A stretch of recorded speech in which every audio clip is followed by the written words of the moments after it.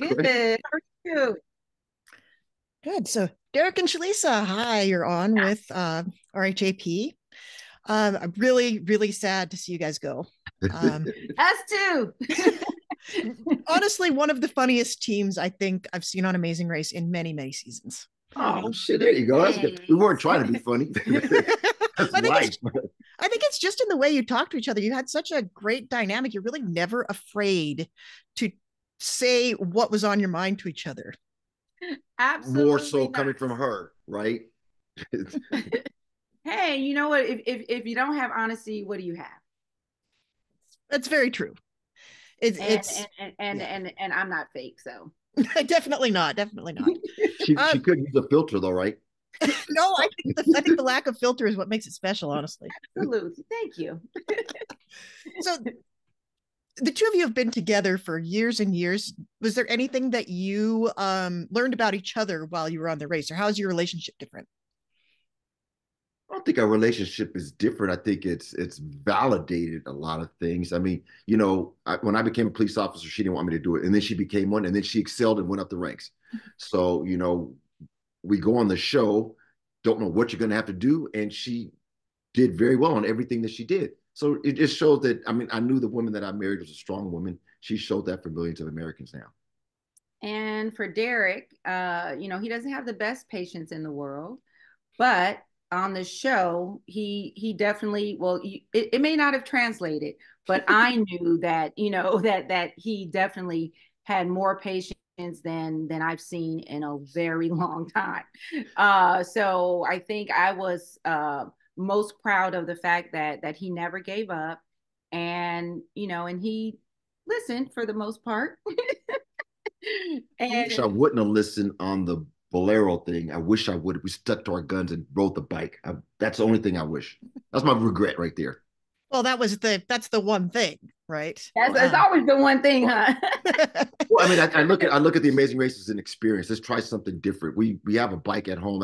Riding a bike is boring. It's like I was like, what the hell is a Bolero? That's stupid. Play the game. Use Oh, your strengths.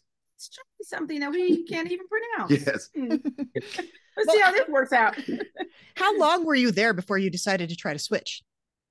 Now that because when you're racing, time time becomes like irrelevant. So I never looked at my watch. I don't know what time we got there. I don't know what time we left. All I know is that panic set in when Yvonne and Melissa left because we got there when they were still there. So I was like, oh my gosh, we're still in it. So if we can just get this real quick, we'll be done. And so when they got it and we did not, I was like, you know what? It's time to switch, which is one thing we said we would never do. And, we had a little game plan and we did. And then, and even though the Bolero was physical, we should have stuck to what we knew, which is the bike. Bike. We got a So I Peloton think I in our think room. I Why think not? after they left, I think we went through it two more times, and then she was Yeah, like, so we "Let's go." probably did maybe 4 rounds total.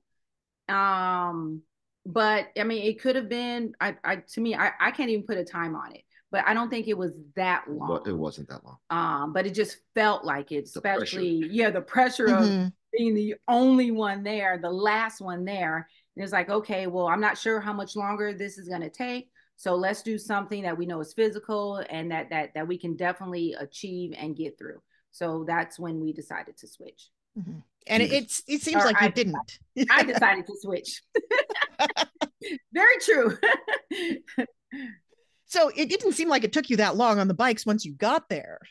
Correct. It definitely did not. Yeah, we just swapped off. Even that was though work. even though Derek did cheat and leave a bottle in there for me, he was supposed to finish that bottle. I was supposed to start with a fresh one, but so that's why I was like, you cheated. But yeah, so once that was done, and then we went to the next roadblock, and yeah, and then that was Mm-hmm. basically our demise. Now, one thing that I'm really curious about is like the number one thing that people in our Facebook group wanted to know was, did you end up doing a second detour? Because they didn't show it at all. No, No, no. we I did think not. we were that far behind. We were, yeah, we were far enough behind that I think all the teams had made it to the mat, and so they said, yeah, just go see Phil. But for the record, Phil did. no, but being ex-cops, we would have killed that fingerprint thing. Oh yeah, we saw it. Finally something. Finally, something that's in our wheelhouse. Ricky and Caesar did everything, and finally, something's in our wheelhouse that we don't get a chance. And we don't get a chance to do it. So, but Phil didn't come have to get us. So that's something. You did get to go to the mat.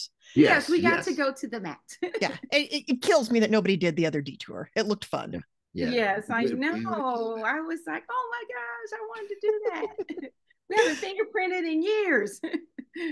So tell me a little bit more about your relationship with The Amazing Race. Like, were you big fans before you came on the show, or how did you end up deciding that you wanted to do this?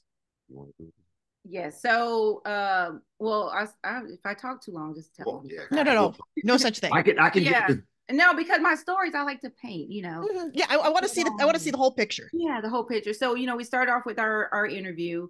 You got to get to the beginning before that, babe. Oh, right. So my niece is a super fan. She lives in Wisconsin. She came here to visit. We go to a Dodger game. We interact like we always do, and she's like, "Oh my gosh, you guys would be great on The Amazing Race." We're like, "Oh, okay, I've heard of it, but we never watched it." And so we come back. There's like, you know what? I'm gonna apply. I said, "Okay, sounds good." So we apply. We do our interview. First thing out of his mouth is like, "We've been watching this show for years." And I go, and of course, I have no filter. I can't control, I don't control my facial expressions. And I'm like, I said, he lying. We have maybe seen one episode in the last 25 years, but if we're selected, we'll definitely become super fans. And so then come to find out, my sister's a super fan. His mom's a super fan. And then, so we go through the process, and then we're like, oh my gosh, we don't have any strategy. We have to binge watch. So we literally binge watched from season 1 and caught up until, I think 34 is what we binge watched up to. So you have a lot of family members who are super fans. Clearly, like, I don't know, the Amazing Race boat just missed you. Yes. Well, I mean, life happens. I mean, work and stuff. So you don't have time to really watch television, family and stuff. So that was... I wish we would have watched it. I mean, I watch it because it's my job, but right. I'm curious to know if your super fan family members and loved ones, like, what have they thought of this? Did they have any advice for you beforehand? And have they been in your DMs with like telling you that they would have done things differently, or how has that been for you? They've been supportive. We had most of them here for our premiere party. Their big thing was, don't embarrass us. You better not be the first team eliminated. Be the first one bounced out. So sort of that sort of stuff, like it was, they aren't, as the people that we're talking about aren't as athletic as we are. So they couldn't give us any point of views on that. They told me I need to brush up on my dancing because I can't dance. She's a puzzle person. So, they were cringing on some of the things, that we may have to do. I think the biggest thing was we got most of our text messages last night. Why did you not choose the bike? You ride a Peloton almost every day. And they're like, no bike? Like, what are you guys doing? We're like, I don't know. We don't know. Got caught up in it. We got caught up. Yeah, it's hard. It's very easy to armchair quarterback. I know. No doubt about it. So what do you think is the most surprising thing about The Amazing Race that somebody that watches the show wouldn't know? For me, it's like you said, you talk about the Monday morning quarterback. It is stressful because not only from my lens, you don't want to embarrass yourself. You don't want to embarrass your family. When you tear open in this detour and what it says, I didn't have enough insight to decipher what I was really going to be doing. So you're really jumping in blind. And once you're committed, you're committed. So for me, that's what it was. And for me, binge watching it, I talked so much trash. Like, oh, how did they not see that? Because when they presented on television, Phil tells the audience what it is, what you have to do, but when you're the contestant, you don't know all of that information. So when watching it, I was like, how did they not know that? How did they not figure out that puzzle? Well, now I know how they didn't figure it out because it's difficult. How are they lost? How are they lost? Right. But I think the little things like the enunciation of words, like we're in a foreign country, and I'll just use like cinquenta, for example. So she'll say, turn right on cinquenta. So I'm looking for a sign that starts with an S, not necessarily a C. So things like that are very, very important. I wish all you take another language and prepare yourself to go on the Amazing Race. That's another one. Yeah, and then with the map situation, I'm looking down and telling him, okay, these are the streets. Well, I'm not looking up, so I can't tell him, if he's about to pass a street up or it's coming up because I'm focused on the map. And like you said, I'm pronouncing it, trying to do it in Spanish, and it's not translating. And then he's, passing the street, and then I don't know it until I'm like, okay, we're lost again. Let's regroup.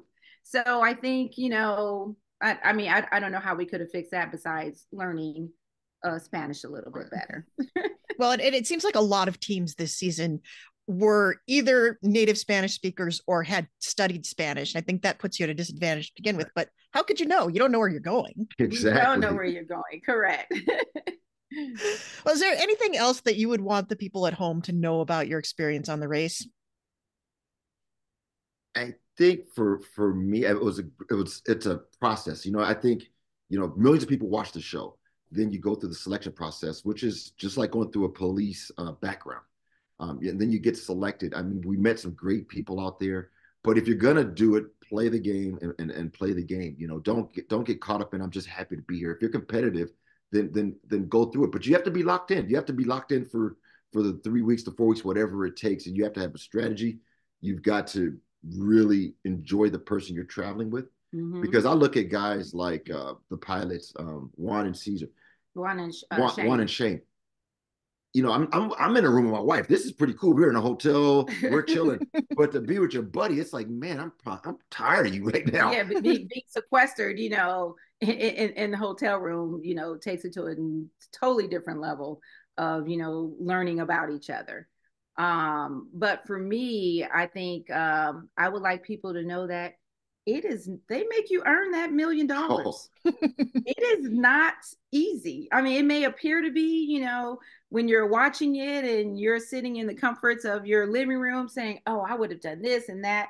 Yeah, you say that, but when you're actually in the moment, it's definitely, it was a lot more difficult than I would have ever imagined.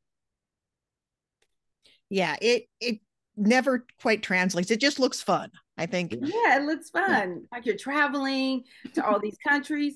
I didn't even remember going to one country, and I'm like, oh wow, we did go there, because you're constantly, running, and you're trying not to be last, you're locked in, you're focused. You really don't get the opportunity to take in the beauty of the country that you visited. The best moment for me, I don't know about you, was after we climbed that rock in Colombia. Sitting on that boat was just like, oh wow, this was nice. I could chill until I saw Shane and Juan boat just flying up on us. That's when I was like, oh my god! I went from relax mode to race mode again.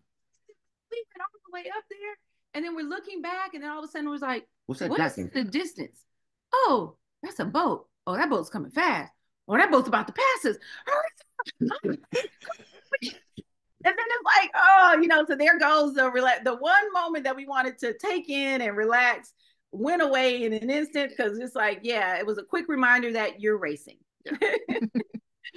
Well, I've had so much fun watching you. I'm really I'm low-key devastated that I'm not going to get to see you on the screen next week. And we've really appreciated having the time to talk to you today. So please don't be strangers. We'd love to talk to you again at some point. Okay. Thanks a lot. All right. Nice meeting you.